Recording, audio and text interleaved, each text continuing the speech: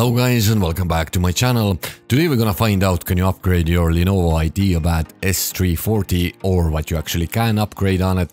Of course we're gonna have a closer look on the components and obviously you're gonna see how you can open up this laptop as well. First things first, you need a little special screwdriver for that. It's called Torx T5. I have a kind of a set there, 57 in 1, so it's very useful for other jobs as well. I'm gonna leave the link in description so you can go and purchase that yourself. They're cheap enough and as I said, they're very good. And that's not the only screwdriver we need. Later on we need Phillips screwdriver as well. That's of course if you're planning to upgrade your solid state drive. I'm just showing you the screw here, just the size of it. They're all same size, so you don't have to keep them separate from each other. Sometimes they are kind of a different lengths, so you have to keep them separately and you have to remember where you took them out. Not this time, they're all same size, so go ahead and remove all of them and you're ready to lift the back panel.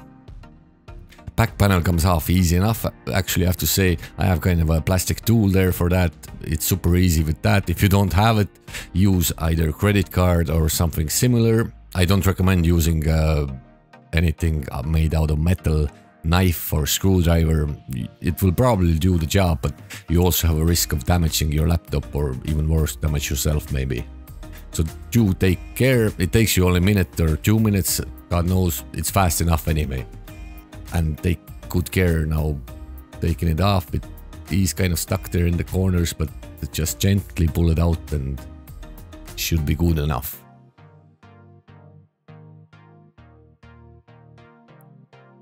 Okay, back panel seems to be coming off easy enough now. It's off now. Just the full spec or full model number there for you. I'm gonna leave that in the description as well. S340 15 API it is. And the inner look of the panel as well, just in case, I don't know, maybe you're looking for spare part or something like that. We have a bunch of good news. It is upgradable, so, well, actually probably more than I thought. We're gonna go through some components now. That's the battery with the serial number on it if you're looking for the same one. That's your battery connection, of course. And funny enough, there's a 2.5-inch hard drive bay there, unused at the moment. It's empty, so you can put your solid state drive there or whatever you have, maybe normal hard drive. I don't recommend that for the operating system though, it's a bit slower than this solid state drive there now. At the moment there's 256 GB in it, and we're gonna replace that with 1 TB drive just in a few minutes now. That's your Wi-Fi card, of course. That's your serial number as well if you're looking for the same one. Well, just for reference anyway. That's your CPU. Under that, of course. And that's your CPU fan. And under that is the RAM, of course. There's a 4 GB of RAM on the board and this is another 4 GB, so at the moment there's 8 GB in total. And we're gonna upgrade that to 16 GB in a minute, so in total this laptop will have 20 GB of DDR4 RAM. There's a closer look now on components as well.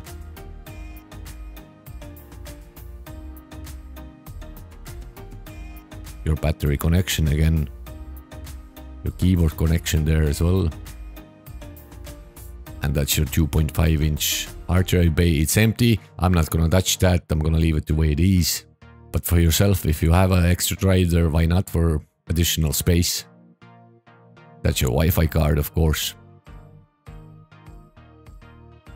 and that's your TC connection there, which is not soldered to motherboard, so it's easy to swap if it's broken. That's your CPU fan.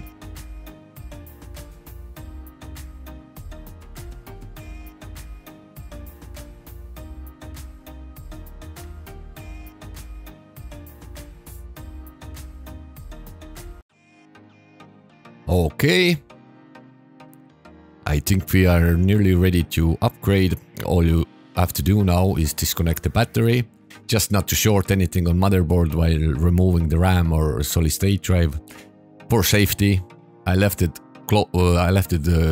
connected times there, so nothing happened either, but I do recommend disconnect it if you can. And that's your RAM, what's in it at the moment, 4 GB. And as I mentioned before, 4 gigs on the board as well, so in total at the moment there was 8 gigs.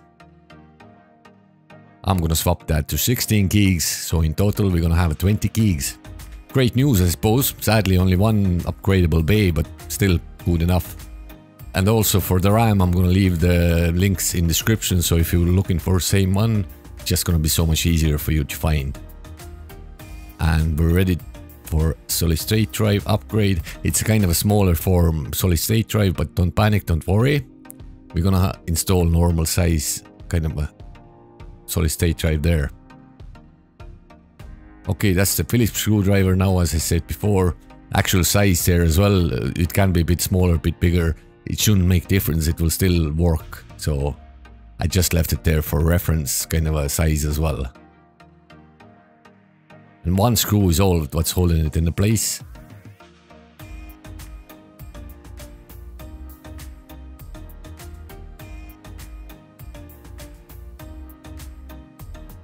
That's it. As I said before, 256 GB. Western Digital drive, not too bad I suppose. Just would be nicer to have a bit more storage space, so that's why I'm gonna put 1 TB in it. And that's Samsung now 970 EVO Plus.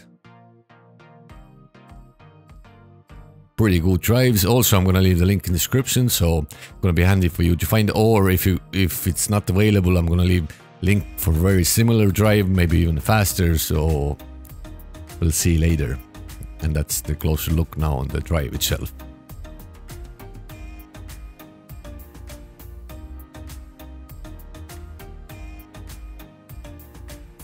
Okay, slide that just nicely in there. And the same screw what you removed before will go back in, and that's it. We're done with upgrading. As I said, great news, upgradable. So I'm quite happy actually with that.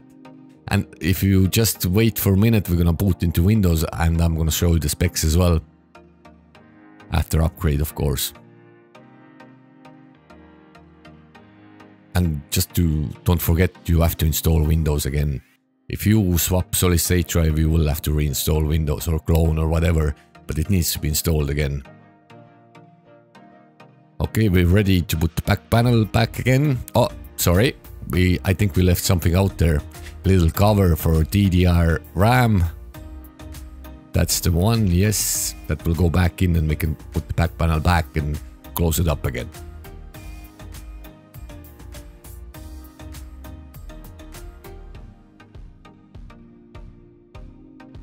Okay, that's it. I promise you now.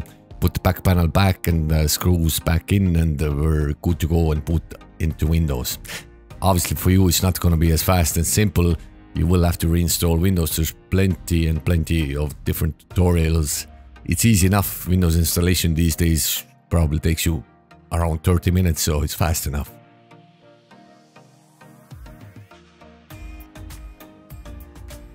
And we go back to our Torx 5 screwdriver.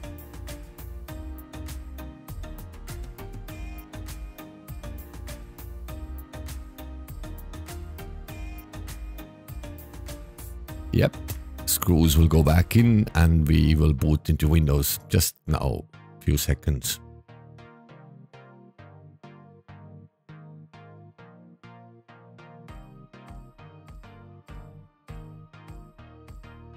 Okay, that's that now.